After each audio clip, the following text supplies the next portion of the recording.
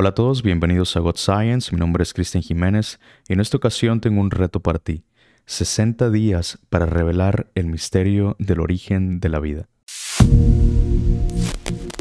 En este video quiero retomar trabajo que veníamos haciendo respecto al tema del origen de la vida y por supuesto el destacado trabajo del químico cristiano, el Dr. James Tour, y cómo en estos últimos años ha venido atacando de manera feroz a la comunidad científica en torno al tema de la biogénesis, la idea de que la vida puede originarse de la nada, y ahora lanza un reto abierto a la comunidad científica y en específico a 10 personas que han venido trabajando en los últimos años en sus carreras respecto al origen de la vida, y lo ha hecho lanzando 5 preguntas fundamentales para explicar las características de la vida. Y bueno, solo para dejarles un dato histórico, el cual me parece muy interesante y me recordó inmediatamente después de ver este reto que lanzó el profesor James Tour. Es un episodio en la historia de la ciencia conocido como la garra de león o la zarpa de león. Es el nombre con el que se conoce a este episodio ocurrido en Londres el 29 de enero de 1697. Este reto consistía en la presentación de 2 difíciles problemas matemáticos a la comunidad científica de la época. Se estableció un plazo de 6 meses para resolverlos. Cumplido el paso, solamente Gottfried Leibniz había resuelto uno de los 2 y el plazo fue extendido nuevamente 6 meses más con los mismos resultados. Pasando un año, otro científico muy conocido en la historia de la ciencia llamado Sir Edmund Halley se dio cuenta de que Sir Isaac Newton no había sido informado del desafío, así que este le llevó ambos problemas matemáticos. Isaac Newton resolvió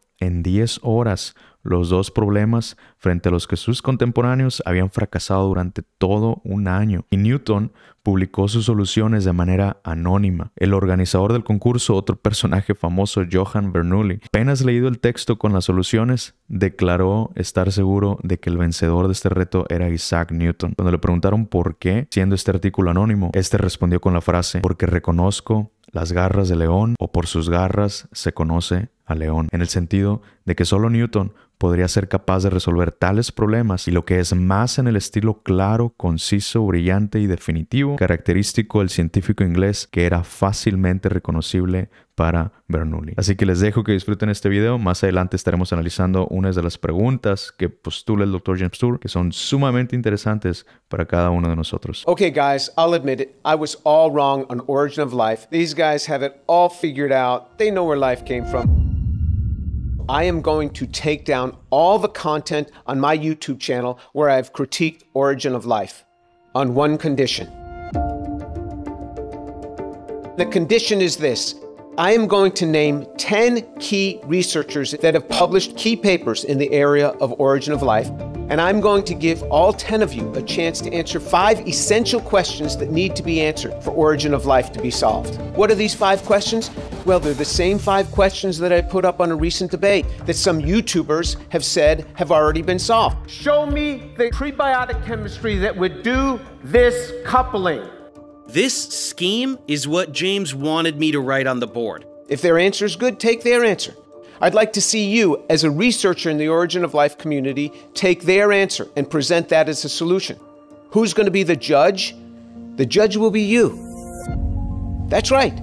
You can judge yourself whether this really answers those questions. All 5 have to be answered to have a model for the origin of life. You just answer 1 and I'll take down all my content. But if you can't answer any of them, I'll continue to say that we're not just clueless on origin of life, we are utterly clueless, and the world will see. I'm Dr. James Tour. I'm a professor at Rice University. I'm a synthetic organic chemist, and I just don't get it. I just don't understand the chemistry. So help me out, guys. Help me with the chemistry here. The people I'm appealing to are people in the origin of life community. People who have published in it, all of them, with the ability to make molecules and assess whether this chemistry can work. And the invitation is to these 10 people: Steve Benner, Jack Sostek, Clemens Reichert, Lee Cronin, Bruce Lipschitz, John Sutherland, Nicholas Hudd, Ramananaran Krishnamurthy, Neil Devaraj, and Matthew Powner.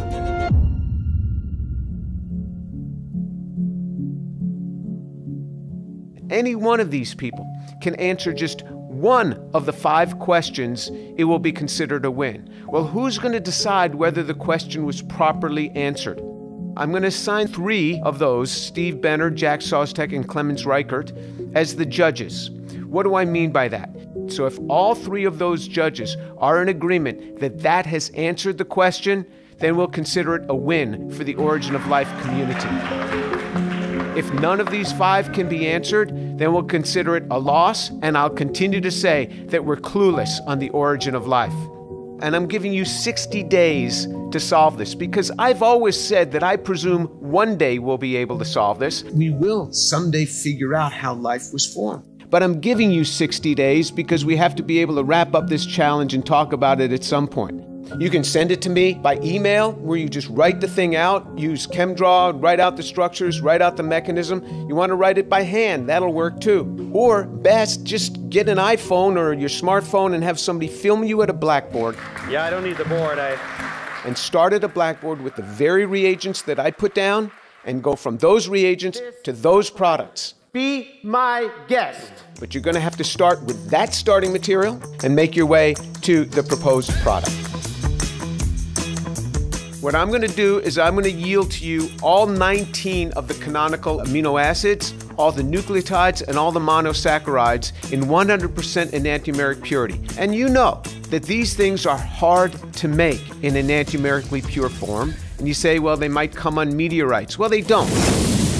They don't come in an enantiomerically pure form on meteorites. They come as gross mixtures, and it would be very hard to use them. I don't think meteorites make the right sort of mixtures. But let's just say you have all 20 amino acids, the 19 of them that have a stereocenter, that you get in pure 100% chiral form, 100% enantiomeric excess. Same with any of the nucleotides you want, and also of the monosaccharides. The 5 areas are the same 5 areas that I talked about in my recent debate. You're going to have to make polypeptides, you're going to have to make polynucleotides, and polysaccharides. You're going to have to come up with the origin of specified information, where there is a specified code, and then the assembly of all those components into an integrated functional living system, namely a cell, that bears the textbook characteristics of life. Not my definition of life, but textbook definition. It's going to have to be responsiveness to the environment, growth and change, ability to reproduce,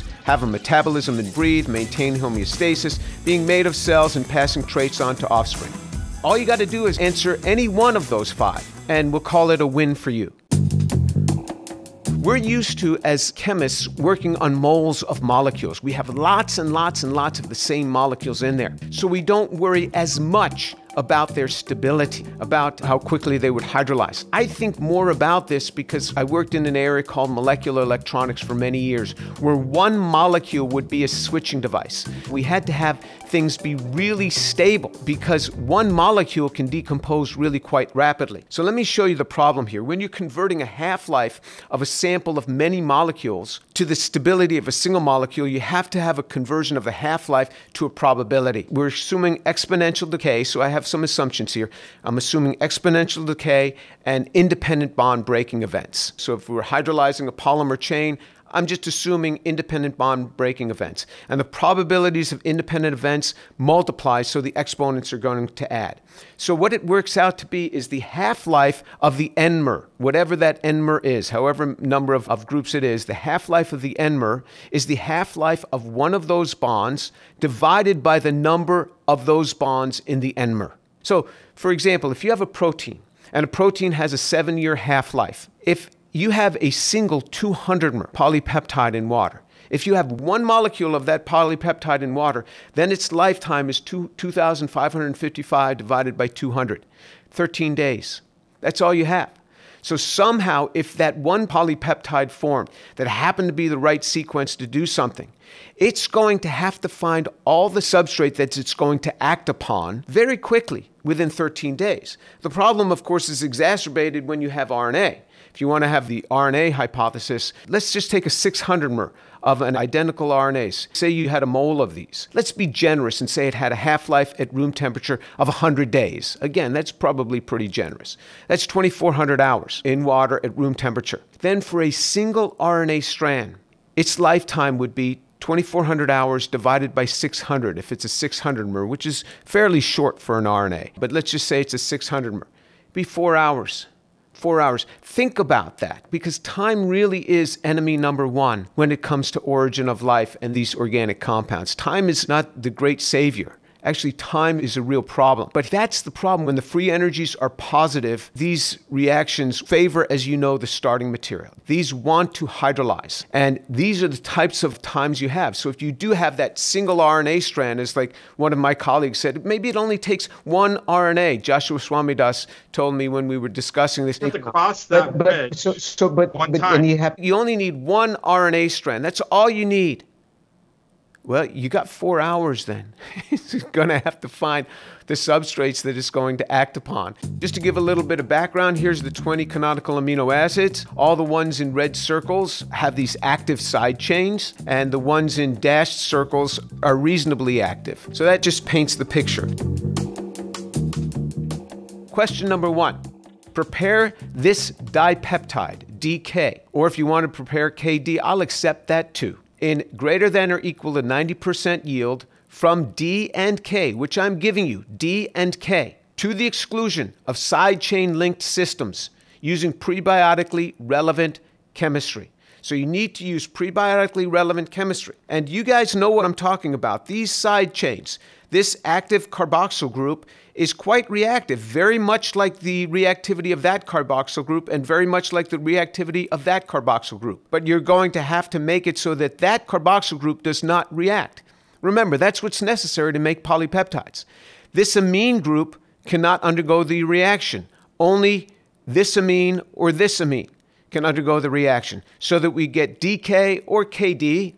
And note the stereochemical purity here. I am giving you these in 100% enantiomeric excess. So that's what you have. Note the stereochemical retention. The stereochemistries here have not changed, and the regiochemical control, where there's no side chain reactivity. Now, Matthew Powner, you have aminonitriles. Doing this in a prebiotic setting. Paul Rimmer has suggested that your aminonitriles would work. They can't, because there is no aminonitrile. You have to start from these amino acids that we know that I've given you.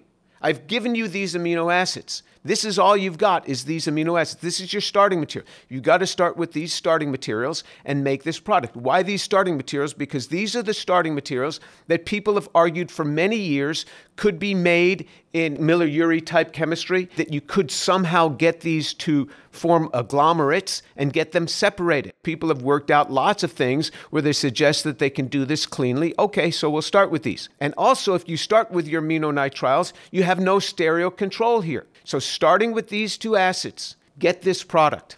Paul Rimmer tried to answer this question, and poor Paul, he started with a different material. He started with an aminonitrile. That's not what's given here. Plus, the aminonitrile would have never controlled stereochemistry, so everything was planar. You guys know better than that. You've got to show stereochemistry because that's going to be important for making polypeptides. Reza Gaderi, a good friend of mine, he and I were in school together. How about your carbonyl sulfide chemistry, which is prebiotic? Will this work, or will it have side chain competition here? How about Bruce Lipschitz? Will your hydrophobic pockets work for this? Bring this forward and see if the three judges agree that you could cleanly get this dipeptide in greater than 90% yield. And you say, well, that's a really high yield. That's really not a high yield. Remember, you're going to have to do condensation polymerizations. And condensation polymerizations generally need to be in 99.99% yield to give you any decent molecular weight compound. 90% yield is being very generous on this. This may be the easiest question among all the 5. Question number 2, polymerize to greater than or equal to a 200 mer, which is actually quite short for RNA.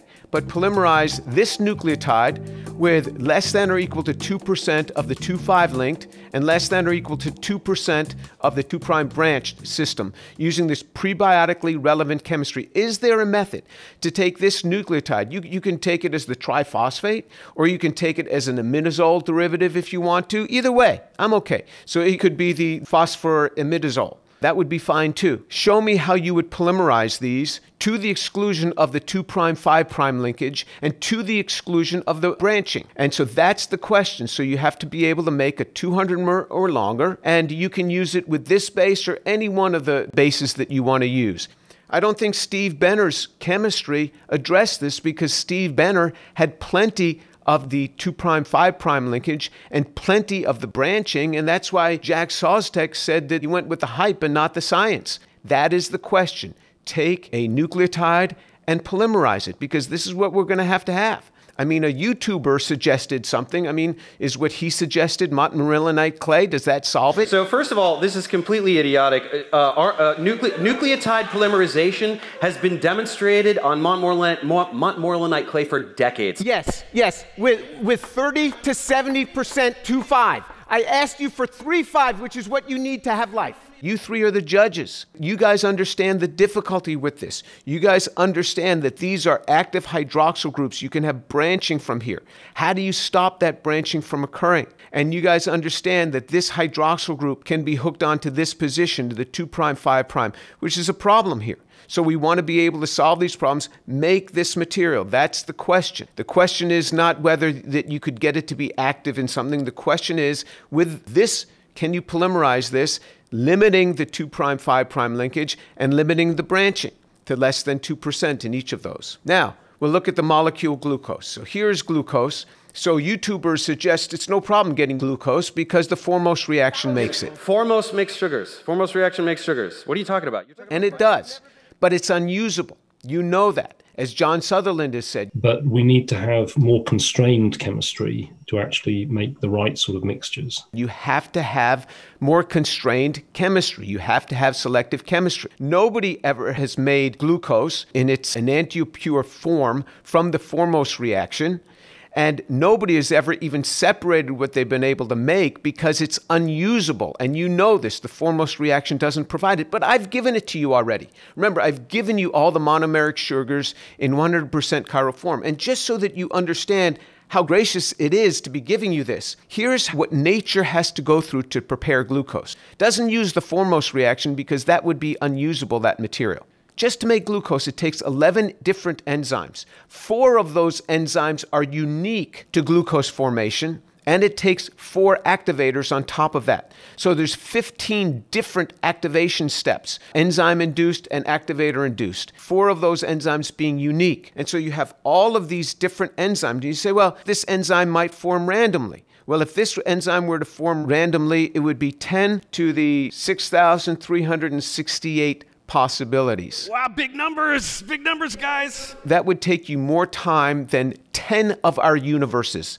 to do this. So you know that this is not going to form randomly and then fold up randomly. I mean, some people think that enzymes can just form randomly without using any of the active enzymes, and then those would fold and make other enzymes, and it's really wishful thinking. But you guys are above that. You guys aren't going to propose that kind of nonsense. You've got all of these different steps. This is what nature has to go through to make glucose. But I've given it to you. I've given you glucose. And if you add up all the amino acids, all of these polypeptides, it's 10 to the 65,000 possible combinations here. You know this isn't going to happen. So, but I've given it to you anyway. Now, here is the enzyme, phosphorylase. This is the enzyme that dimerizes glucose. Look at this enzyme. It's 98 kilodaltons. That's a molecular weight of 98,000. It has 842 amino acid units, 10 to the 1094 possible combinations. And then it has to get folded right and all of this. So this is what nature has to go through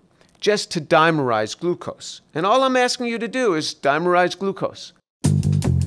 Prepare this disaccharide in greater than or equal to 90% yield from glucose to the exclusion of the other regioisomers, to the exclusion of the furanose on this side. You can have a furanose that could open and close here, but to the exclusion of the furanose here, and it has to have this anomer, because this is the anomer we're going for. So you've got to control that anomer, and you can't have any of the other regiochemistries. Just show me. I mean, you're just dimerizing glucose, for goodness sake. Help me out here. Why do I think that this chemistry is so difficult? The world thinks that this chemistry is simple. Why is it? What am I missing here? I mean, certainly you guys know that we've made lots of synthetic molecules. We've made lots of complex molecules. We've done this sort of thing. I've done this in my career. Why is it that I have such trouble with this? But YouTubers can provide the answer.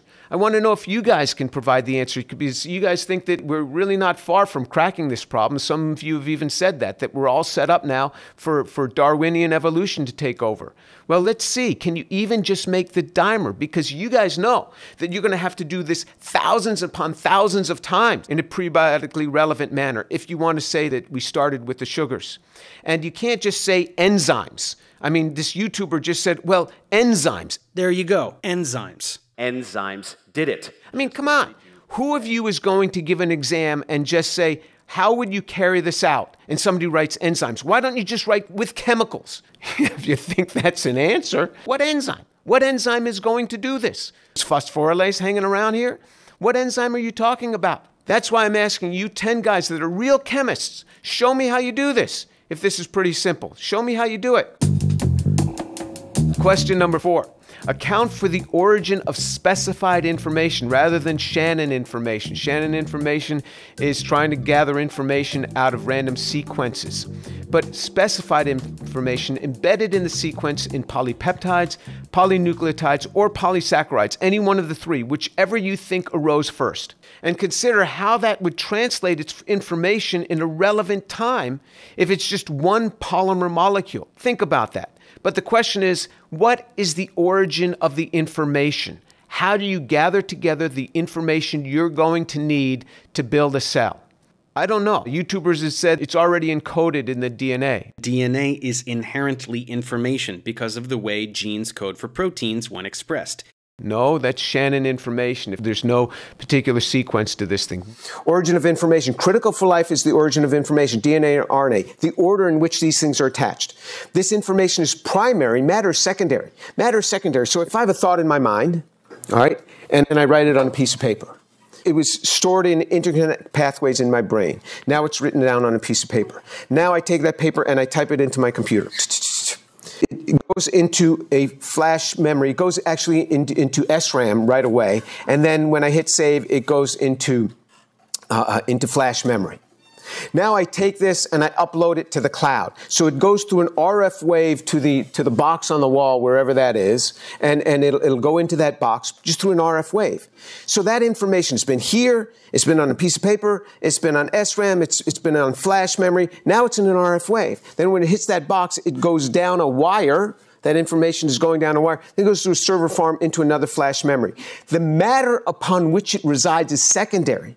The information is primary. The information is the key. Nobody knows where this informational code came from. If somebody tells you that the DNA itself is the code, that's a bunch of garbage. That's like saying this memory stick.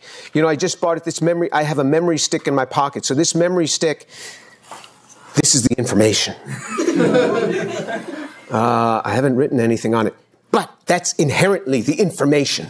No, this is the medium upon which it's stored. Where did the blueprint come from?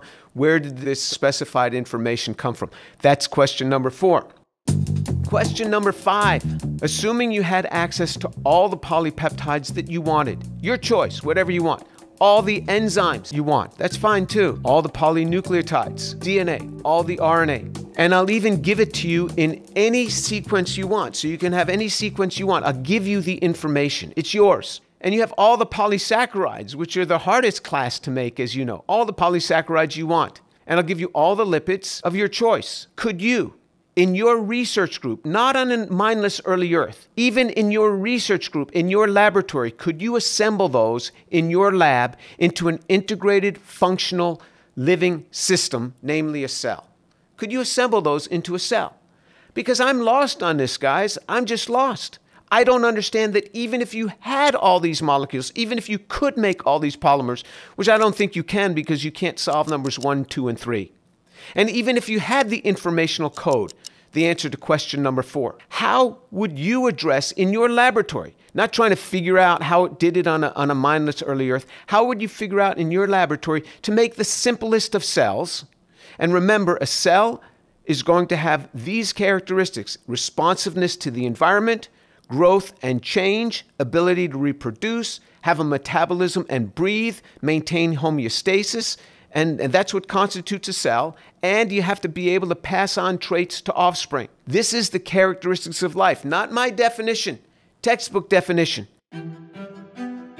I don't understand why there's this suggestion that we're very close to solving this problem on origin of life. My contention has always been that we will get there, but that target is very far away because it moves away from us faster than we get toward it because we find out all the complexity of what has to go on here.